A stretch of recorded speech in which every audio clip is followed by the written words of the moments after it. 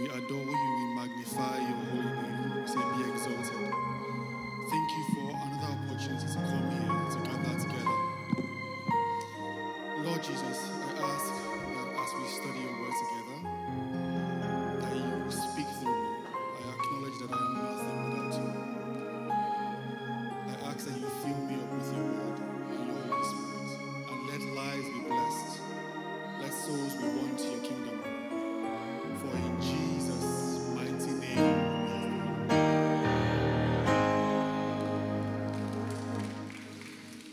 hallelujah. You may please be seated. So I just want to thank the pastorate of the church for the opportunity to come here, to stand on this elevated altar, to give the words today. And while I was preparing for this Bible study or this sermon today, I was asking God for what is the topic that he wants me to speak about. And I think from where I started from the theme of the month. It's the month of New Dawn. And I pray that this will be your month of New Dawn in Jesus' name.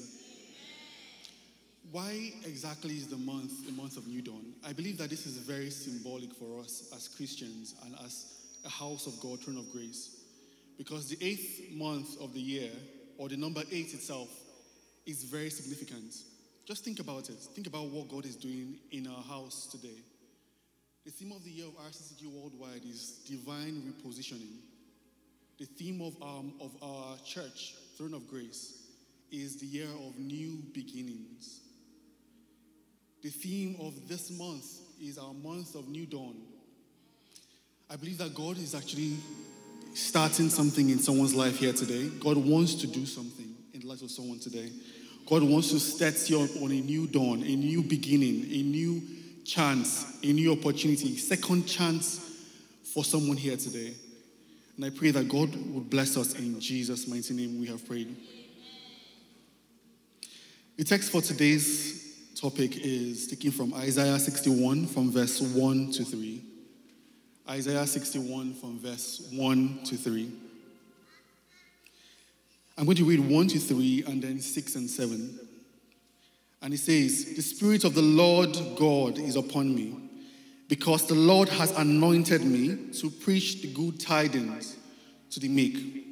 He has sent me here to bind the brokenhearted, to proclaim liberty to the captives, an opening of the prison to them that are bound, to proclaim the acceptable year of the Lord and the day of vengeance of our God, to comfort all those who mourn and to appoint unto them that mourn in Zion, and to give to them beauty for ashes, the oil of joy for mourning, and the garment of praise for the spirit of heaviness, that we may be called the trees of righteousness, the planting of the Lord, that he may be glorified." I'm going to add to that verse 6 and 7. "And ye shall be named priests of the Lord, and men shall call you ministers of our God. And ye shall eat the riches of the Gentiles, and in their glory shall ye boast yourselves. And for your shame," God is speaking to someone here, "for your shame you shall have double, and for confusion they shall rejoice in their portion. Therefore in their land they shall possess the double, and everlasting joy shall be your portion." Everlasting joy shall be my portion and your portion here in Jesus' name. Today I have just 3 assignments in this topic. I don't know how God is going to do it, but the first assignment is to open our eyes to the state of our hearts. To open our eyes to understand how the state of our hearts are. The second is to let you know that whatsoever the state may be, God has promised you divine restoration and a new beginning. And the third thing here today is to let you know that no matter how far you have fallen, or the situation may be, or the season in life you may be going through, God wants to elevate you, not just to be at a good level, but he wants to make you priests of the lights, trees and plantings of righteousness, that his name may be glorified in Isaiah 61. So we've discussed so much about the new dawn, and we know that the dawn is the first appearance of light in the morning, the first and early hours of the morning, before sunlight. But what is a new dawn? A new dawn is more than just the appearance of light, but it means that previously for someone here, it was previously a night time, and now it is morning. It means that there was a season of night, or you had enjoyed a period of a day, and then it turned to night. But God is restoring back that season of day for you. It's telling you that there is another chance that God is giving you, a second chance. For many of us that we have used many second chances, God is still giving you another chance. For anyhow you have fallen. So no matter how dark the current season may be, we are sure that God will bring about a new dawn in our lives in Jesus' name. Because the Bible says in Psalms 30 verse 5, it says that weeping may endure for a night, but joy comes in the morning. So I will start by examining what's the new dawn in an attempt to open our eyes about the state of our hearts. So a dawn is made up of two seasons, we know. A night that is passing and a day that is coming. And when I say two seasons or a night and a day, I don't just mean half a day, half a day. A dawn can be, a nighttime can last 1,000 years. For some people, it may be 34 years of barrenness. It could be someone has been born blind throughout their lifetimes, but God is saying that no matter how long that night season is, he wants to bring you to that new dawn.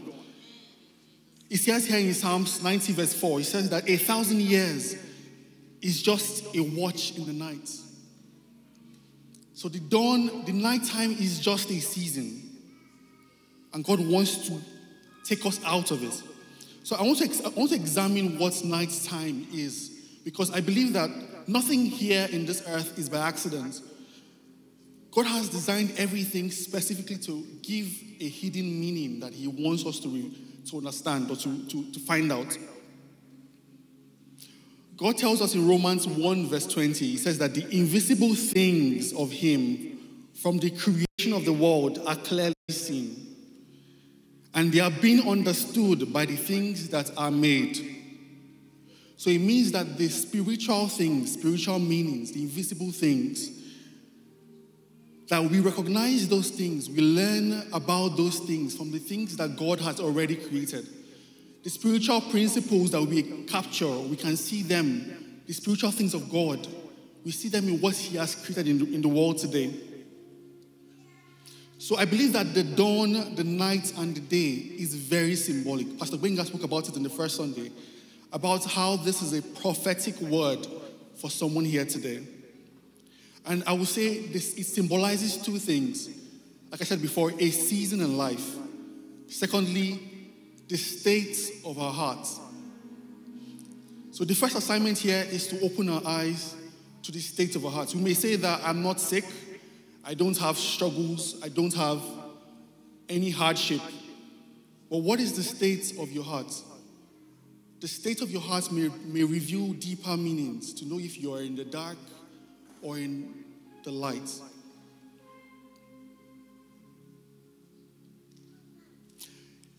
There's so many people that say that, because so many of us here, we may say that we are Christians, we are in church here today, but we all know from our relationship with everybody else that it's not what people say they are that they actually really are. For example, Saul, if you ask Saul on the way to Damascus, what are you doing? He would have said that, I'm doing the Lord's work. Do we agree? Saul would have told you that I'm doing the Lord's work. I'm going to go and crucify or persecute the Christians. He thought he was doing the right thing, but on closer examination, when the light was shown on his heart, we saw that he was in the wrong. It was in a season of night time. So when I was preparing for this, I took a stroll on Thursday evening, and then in the evening, the night, because I work from home, I don't go out throughout the whole day. I'm getting fat, all of that. And it was night, and I walked around, and there were so many things that God just opened my eyes to see. The first of it, we already know, is very easy. Darkness. When I worked around in the night, it was very dark. I didn't get any vitamin D, whatever. I was just walking around. So in darkness, in the night time, there is darkness. I want us to put off the lights just to see how we can replicate this. When the lights are off, what happens? Can we just, media, if you can just put off the lights. So the darkness is part of a night time. I'm going to study this further in 2 Corinthians 4 verse 6. He said that for God who commanded the light to shine out of darkness, he has shined in our hearts. I want to explain this further. He has shined in our hearts to give us the light of the knowledge of the glory of God that is in the face of Jesus Christ. So here, I don't know if it's up on the board here, 2 Corinthians 4 verse 6, it says that God commanded light to shine out of darkness. Paul was referencing the story in creation, in Genesis 1 verse 1 to 3, when God created light out of darkness. But he has said here that God is shining the light in our hearts. And that light is the knowledge of the glory of God. That is Christ Jesus. So it means that before we knew Christ, all of us here were at some point in a period of darkness. And God calls this a place of darkness. He says in 2 Corinthians 4 verse 2 to 4, some verses earlier, that if the gospel is hidden, it is hidden to those who are lost, in whom the God of this world has blinded their minds of them that believe not, lest they should understand the light of the glorious gospel of Christ, who is in Jesus. So we may say, okay, that doesn't concern me. I'm not an unbeliever. I'm a Christian. But in the darkness, we have spiritual blindness. So when the light shone on Saul's eyes, his eyes were open, but he could not see anything. A state of blindness where people may think your eyes are open, everything is okay, but your heart is darkened. In John 12, verse 39 to 40, he said, just was saying there, quoting Isaiah 53, that he has blinded their eyes and hardened their hearts, so that they will not see with their eyes or understand with their hearts. That is the God of the world, lest that God should heal them. Speaking about the Pharisees, some people are actually blind, but they don't know that they are blind. Those people that you find yourself, if you find yourself looking for reasons to justify sin, the hardest person you can preach to is someone that has already known Christ, that has fallen from the faith. Or a person that has found so many reasons. Okay, I am sinning because I'm struggling with sin. I am into drugs or addiction because it's a struggle. God understands this, that they keep on looking for reasons to justify sin, and they keep on sinning, and they're living in perpetual darkness. Can we put off the lights, please? Let's just see how it is. All the lights, please, can we put it off? Technical team, please cooperate with me today. Oh, okay. So, the truth is that when you are in the darkness, okay, we're not controlled from one place, let's just leave it like that. When someone is living in darkness, like we all know, our eyes will adjust. Like we've turned off all the lights now, we are all okay. There's something in medicine, optometry, ophthalmology, they call it dark adaptation. When you stay in the dark long enough, you already know this, in the night, your eyes will start using more of the rods to see. And before long, when you stayed in that darkness long enough, you will get so accustomed with that kind of environment that even without knowing, you start to see a little bit of outlines and start seeing things. Many people have gotten to that state where their hearts have been so darkened and they have lived in the darkness long enough that they cannot even see, they don't even know that they are even in the darkness. That is what God wants us to open our eyes to. Can we put the lights? Thank you, media team. That is what God wants to open our eyes to and open our hearts to see the states of our hearts. Some people, when I was walking outside, everybody was in their houses, people were sleeping. That is another state of spiritual inactivity. The Bible says that while men slept, the devil came and sowed tares. So the night time is a time of spiritual slumber or inactivity. So I want us, as we're discussing this, to look at the state of our hearts.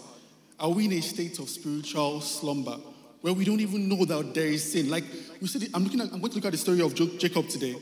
We see that while Jacob was in the house of God in Bethel, he said he slept and he woke up and he said, God was here and I didn't even know it. So many of us are here today, we don't know that we can't even sense the fact that God is even in our presence today. The Holy Spirit is right here with us. Or some of us could be like the man at the pool of Bethesda, where he met Jesus and was still asking Jesus that he's looking for the man or the beautiful gate. I'm not even sure. He was still asking God that he was looking for the man to throw him into the water when the angels have stirred up. God is telling you that I am here. I'm right in front of you.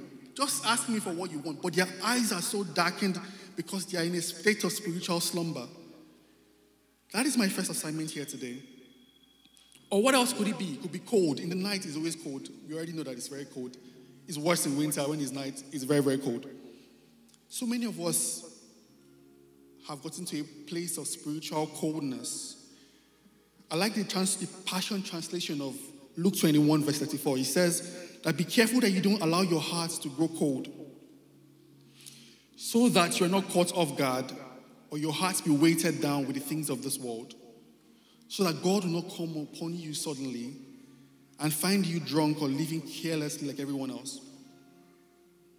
Sometimes we say we're not cold, we are hot for God, all of that. But do you love your brother? When you don't love, when your heart is getting cold, when you are in the nighttime, you see that you pretend to love people. We can't really love them like Jesus loves them. Matthew chapter 24 verse 14 says that when iniquity abounds, the love of many shall wax cold. We see that we live in a world that is a fallen world. Isaiah 60 verse 2 talks about it, that there is darkness all over the world. But with the state of things in the world today, we see that many people have gotten so accustomed to that darkness. They've had that dark adaptation, and they are not more living for the light anymore. That is my first assignment today. Do we love our brothers? It's so easy to love when the person is showing you love. But when the person is not showing you love, that's the actual time that you need to love, that will show that your heart is actually right with God. You are living in the period of light. So many other things here. When there is darkness, there is stagnation. It could be, you will hit many things. If I put off all the lights here today, you will see that if you want to go out of this door, people will hit the chairs, people will hit the outside. There will be so much slow movement, so much stumbling. And that's how it's going to be. So the night season is brought about, we know that from science, that when there's a night season, it's brought about the movement of the earth around the sun, or around the sun, relative to the sun. So in this case, spiritually speaking, Jesus is the sun. In Revelation chapter 1, verse 16, it says that Jesus' face shone like the sun. In heaven, there will be no sun. So when we turn our backs from the light, that is when we turn to a dark season. For some other people, it's not sin that has caused their darkness. Some others, it's just a season of life. The Bible says in Genesis that he made darkness and light. And in Genesis 8 verse 22, he says that while the earth remaineth, at seed time and harvest, cold and heat, summer, winter, and day and night shall not cease. For some people, it's not going to be because of sin. Maybe you didn't sin. Or because of the fact that we live in a dark world. And the devil is the prince of the God, the small God of this earth. And then he tries to put stumbling blocks in your front. We see so many heroes of faith. Daniel. Why did Daniel enter the lion's den? Was it because God wanted him to just die? No, but because the devil was trying to set a trap for him, to destroy him. But the fact that God already knew from the beginning and already set a way out for him. So your own night season may not just be, I sinned against God, and when I'm in the night season, I've been barren for 20, God forbid, not me. I'm too Nigerian for that. Maybe someone has been barren for 34 years. It could just be maybe that kind of season, that maybe they've been going through a dark season because of the season that they are in their lifetimes. So God is actually using those seasons to bring out our inner hearts or to test our hearts. All right? So when we go through all those seasons, because it's very easy for us to say that we are spiritual when everything is going very fine.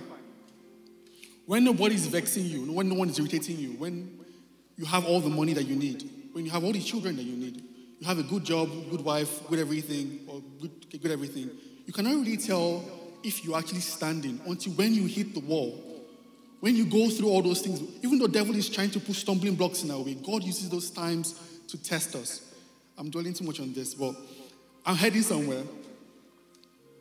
So no matter what the reason why you're in a dark season is, or if your state of your heart is in a dark, maybe if it's because of sin and you've turned your back from God, or if it's a seasonal thing, maybe because of the times and seasons that God has raised that will always happen to everybody, no matter what it is, God is saying to us that he wants to bring us out of that night time. God says that many are the afflictions of the righteous, but the Lord will deliver them from them, all of it. So if it's not because of sin, if it's a seasonal thing, God is delivering you from it in Jesus' name. So God wants us to have a new dawn. And we can see it in our text today. The first 3 verses wants to open our eyes, preach to us the good tidings. The next few verses, it says that he wants to bind up the brokenhearted, to proclaim liberty, to replace our mourning for oil of joy. He wants to take away the spirit of heaviness if you're depressed and replace it with the garment of praise so that we can be the plantings of the Lord. That is a divine restoration. So I want to look at 2 case studies today as we just go through this topic. 2 case studies here. I think we already are Bible scholars here today, so we know those case studies. The first one is about Peter. We all know the story of Peter. We know, I'm going to read from Matthew 26 from verse 31 to 34. This is about restoration. I said the first one is opening our eyes to the state of our hearts. Second one is about divine restoration. He wants to restore us. If we are in a dark season due to a seasonal thing, or if we have sinned, he wants to restore us. So Matthew 26, we see the whole story of how Jesus told Peter that because of the fact that he was going to get killed, and many people will fall from the faith, many of them will fall and get offended and be ashamed of him. And Peter, because Peter in the Bible was so courageous, he was the sanguine of the house of the disciples. He said, no, if everybody denies you, it will not be me. And Jesus was telling him that before the cock crows, you will deny me 3 times. You may have seen Peter in this situation here and thought that maybe Peter was actually a very zealous person for Christ. But because he had not faced any tribulation or trials, he would not have known that he wasn't really standing. He was just following Jesus. Likewise, many of us are Christians today. We know about Jesus. But do we really know him? We know about him. We know all his stories. But do we have an encounter, a personal encounter? Peter would not have known that he was still not standing correctly until when he was faced with the case in Matthew 16 from verse 21. Matthew 26 from verse 69. And he says here, very, very funny story. Peter was standing outside and a servant girl came up to him and said, you two were with Jesus. And Peter said, I do not know what you're talking about. And when he had tried to leave and go to the gateway, another person saw him, another servant girl saw him and said, this man was with Jesus. And then he denied it. I like Amplified. He said, and then again he denied it with an oath and said, surely I do not know this man. He even swore an oath. And after a little while, the bystanders came up to him and said, surely you are one of them too, for even your accent gives you away. And then he began to curse and even invoke God's judgment on himself. And he began to swear an oath and saying that, I did not know the man. And at that moment, the rooster crowed. And Peter remembered the words of Jesus, and he wept bitterly. For some of us, we need to know the state of our hearts so that we will know where to start from. If you don't know that you need help, how would you get help? If you don't know that you're in a night season, how would you even leave that night season? But what did Jesus do? I love the story. There's so much readings here, but I don't want to go into that so much. But we see in John 21 from verse 15 to 17, Jesus gave him the chance, we know the story, Jesus gave him the chance to tell him 3 times that I love you.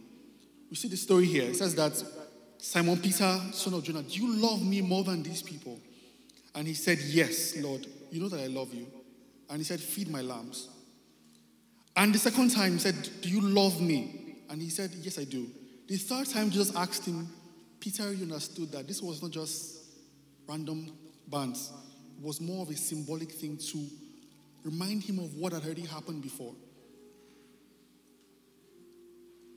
So for someone here that may have lost their way, maybe due to sin, in the first 8 months or 7 months of the year, God is giving you a chance to reconcile back to him.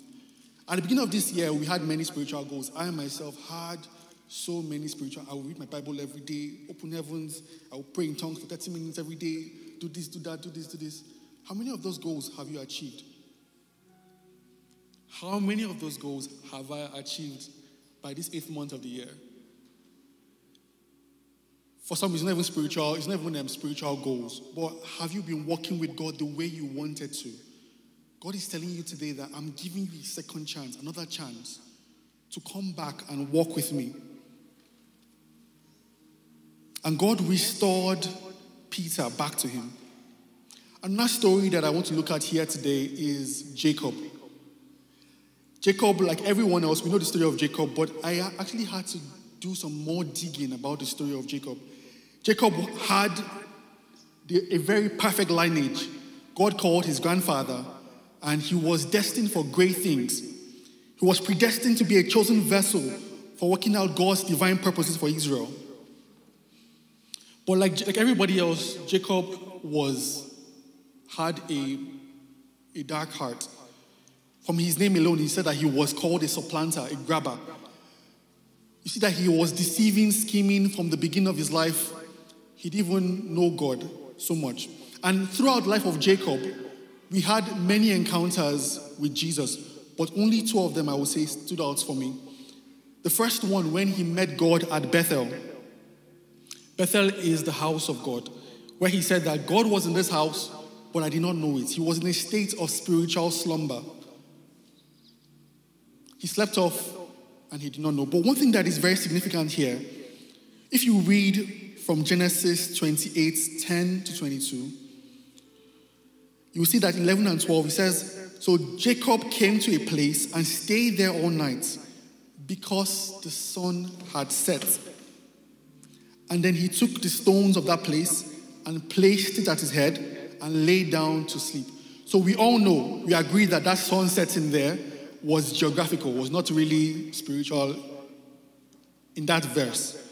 But if you look deeper, between that time and the next time that he encountered God at Peniel, was 20 years. The first one said, the sun set and Jacob slept. And for 20 years, Jacob had a very terrible night. God had to keep teaching him for him to leave that state. He had a very terrible night. Until the night that he met with the angel and fought with God, wrestled with God. And they said, if you look at that verse, it's very, very interesting. Genesis 32 from verse 30 to 31. He says, Jacob called that name of that place Peniel. He said, for I have seen God face to face, and my life is preserved. And just as he crossed over Peniel, the sun rose on him, and he limped with his hip. Jacob had a nighttime that was really bad. We know the story of Jacob. I have so many things here about how he first of all cheated his brother, stole his brother's blessing, stole his brother's birthright, and ran away. And then we see in the life of Jacob that in the night time, after he left, let's go when he met God at Bethel. God told him, Jacob, I'm going to give you this. You are going to be a great nation, a chosen people, like your father in heaven, like your father Abraham. I have promised you that you'll be a great nation, all of these good things. But what did Jacob say? Jacob told God that if you can only protect me from harm and danger and give me food to eat and give me clothes to wear, I'll be happy. Then you will be my God and I'll pay tithes to you. And so you can say that at that time, Jacob did not really know God. He was in a state of spiritual blindness. He didn't know God. He was only looking at the earthly things. He was at the house of God. Many of us here, this is the house of God. If we look at our prayer points here today, you will see that many, very little prayers of, God, let me encounter you, let me know you. I will not leave you until you bless me.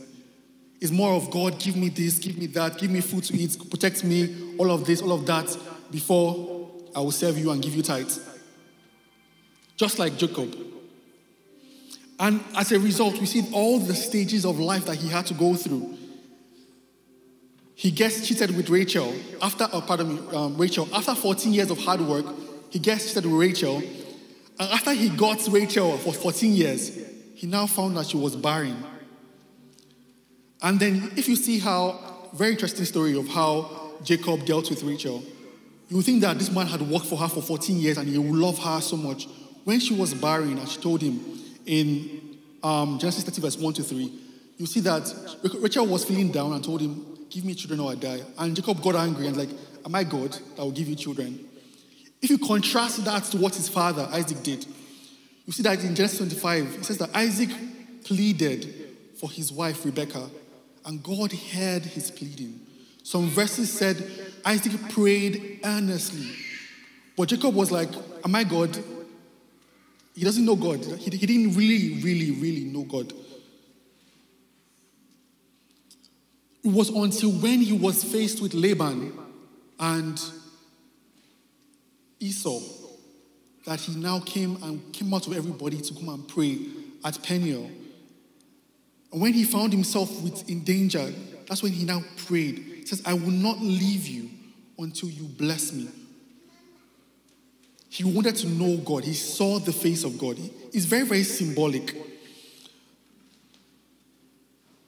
And God changed his name from the deceiver to a prince of God. That's what Israel means, the prince of God. So you see how God restored him. After all the times that he had gone through, all the hardships, all the things, I don't have time to go into them today. But you see how God changed his name. So it doesn't matter how long. I know many of us have not been in a night season for 20 years. God is waiting. He's waiting for you to call upon him. I have other stories here, Moses, but we don't have time to go into that. But one thing I want to point out for us here today is how they overcame that season and got their restoration. And I'll be using the same case studies, Peter.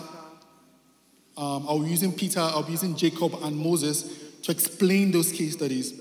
The first step that they took for Peter, he had to swim. When Jesus called him after resurrection on John 21, you see that Peter swam to shore and ran and went to be with Jesus. And after the breakfast, he went alone to be with Jesus. And Jesus spoke to him face to face and told him, Peter, do you love me? If he was not there, if he was not alone with God, if he was not praying with God, praying to God at that time, he wouldn't have gotten that chance to make up for all he had lost. So if you find yourself in a night season, first thing you need to spend time alone with God. Jacob had to do the same thing. He had to go to a place of solitude, away from all the distractions, from all the goats and sheep. and had to be with God, and before he could wrestle with God. That was the first one. Many a times in this day and age, we see that many people find it hard. When last did we actually spend? We are fasting this period, though. How many of us are fasting? Can we see how many of us are fasting? Let me not put you on the spot. No, I'm just joking. But that is spending time alone with God. I'm also guilty sometimes. Let me not open that story. Spending time to pray with God, prioritizing God in prayer and fasting. Second thing that they did was that they were broken by God. In the night time, it's not a time to just play. It's a time to yield to God's discipline and become broken. When Jacob was touched by God, God touched his hip. And if you know the body parts, the hip, this part of your hip bone is the strongest bone in your body. So all the fight and everything, all Jacob's sense of, because if you see Jacob's life, he was trying to do things in his own power, trying to scheme, trying to do so many things. But when God touched his hip, it signified the breaking of his own self-centeredness or self-reliance. And he started to limp. So Jacob was broken. Peter as well was broken by the situation that happened to him. I don't have so much time. I would have gone into so many details here. The third thing here is that they were hungry for God. Jacob was saying, no matter what happens, I will not let you go unless you change my story. I wouldn't let you go unless you change my story. See, before then, he was looking for earthly things. God bless me, give me water, give me food. But now he's saying, God, I want you. So for as many people that will tell God, God, I want you today. Whatever night season you're going through, God will replace it with dawn in Jesus' name. And the funny thing about it is that it was at the point when Jacob's hip bone was broken, that was when he was the weakest or the most vulnerable, because he couldn't have escaped. He couldn't have actually continue fighting for longer. But that was when the angel told Jacob, you have prevailed. So if you're going through a night season, you prevail when you come with brokenness, not when you come with your hard heart. And this is what I want. But when you're broken, when you're submitting to God's will, the angel told him that you have prevailed and I will bless you.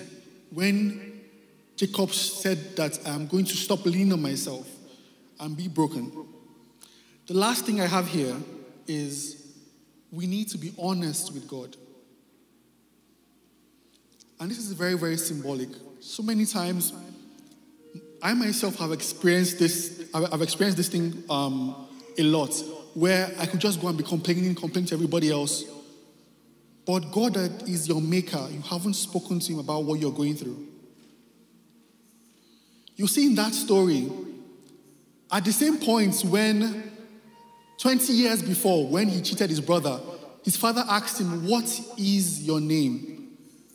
Jacob said, my name is Esau. He went as far as lying that God was the one that gave him the food. Read the Bible. He lied that God gave him the food when his mother prepared it for him. And he wore sheepskin all on his body. God, when his father asked him, what is your name? He said, my name is Esau. But when God asked him at that encounter at Peniel, God asked him, what is your name? What did Jacob say? My name is Jacob. Meaning, I am a deceiver. I am a supplanter. I grab things. He was so vulnerable with God about his state. And God told him, your name will no longer be called Jacob. I have changed your name to the Prince of God. At the place of you being vulnerable with God, telling God how you feel, God, that's when God will change your situation. Sometimes we are in night seasons and we are struggling, our hearts are hardened. God wants us to be honest with him. That is when he can change our situation. Jacob had that broken spirit and a contrite heart that David spoke about in Psalms. And that is very, very costly. In conclusion, I have other things here. I want to say that Jacob's story, Peter's story, Peter was broken as well. And Peter was honest with God. But in the situation of things, you see that their testimony was great. So not only were they turned around and restored back to God, you see that God made them light bearers. They were testimonies. Their testimony is what we talk about today. We see the story of Jacob. After that, he changed from being the deceiver. His life turned around. Today, we don't call God the God of Abraham, Isaac, and Israel. We call God the God of Abraham, Isaac, and Jacob. God was proud to be associated with Jacob. In Hebrews 11, when you read about all the great men and ministers of faith, you see people that did so many great exploits for God. Jacob's name is there. What did he do? God changed him from the inside out. We know Peter's story, Acts chapter 2, read from 14 to 41. You see Peter's story and how God turned around that situation when he was not even proud of God and denied him 3 times. In Acts 2, when Peter preached, 3,000 souls were won. So we see how God is not just looking to just turn your situation around, but he's trying to turn your situation around and make you a light. The Bible says in Matthew 5 that he wants to make you the light of the world so that other people will see you and see your situation and turn around and be changed and experience their new dawns. So I'm just going to say here that, in conclusion, while we are saying a new dawn, for us to encounter that new dawn, because in the movement of the earth around the sun is always stationary. The sun does not move relative to the earth. Just the same way, God is always stationary. He's always there, waiting for you. God was always with Jacob. Jesus already knew about Peter's story before it happened. So God knows your story. He's only waiting for you to turn around back to face him. And then he will restore you. So as we are here right now, I just want us to close our eyes. For all those that have turned their back from God, maybe some way or experiencing a season of nighttime, let's just begin to tell God, Lord, I am returning back to you. Let's just begin to say, I am returning back to you. I have sinned. I have fallen. My heart has been hardened. I have gotten so busy with the cares of this world. Lord, I want to return back to you so you will shine your light in my heart and fix everything that concerns me. Lord, I cannot live life without you. You are the light of life. I need that light upon me. The Bible says, arise and shine, for your light has come. Today, your light has come. Let's begin to tell God that, God, shine your light upon my life and turn me around to be a testimony that other people will see and serve you because of how greatly he has used you. In the mighty name of Jesus. Our Father in heaven, I say thank you for how this sermon has gone. Thank you for all those people that have given their lives back to you. Those that have fallen and they have reconciled back to you, we say thank you. For all those that have come and said these prayers, Lord, I ask that you accept them. I ask that your light will shine upon their lives. Give them clarity. Remove every form of darkness in their lives in Jesus' name. Restore them back to you. For their shame, give them double. Give them beauty for ashes. Give them oil of joy for their mournings. Thank you, Jesus, because I know that you are a God that answers prayers. Thank you for always hearing our prayers. For in Jesus' mighty name we have prayed.